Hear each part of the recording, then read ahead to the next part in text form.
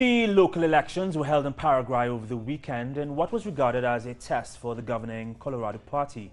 The capital city of Asuncion was the most disputed city and was won by the opposition leader Mario Ferreiro, marking the increasing rejection of the population towards the government of President Horacio Cartes. Furthermore, the governing party lost 13 out of 19 districts in the central province, where most of the country's population live. The new Asuncion elected mayor dedicated his triumph to those most in need. This in an historic election that puts an end to over 20 years of right-wing hegemony.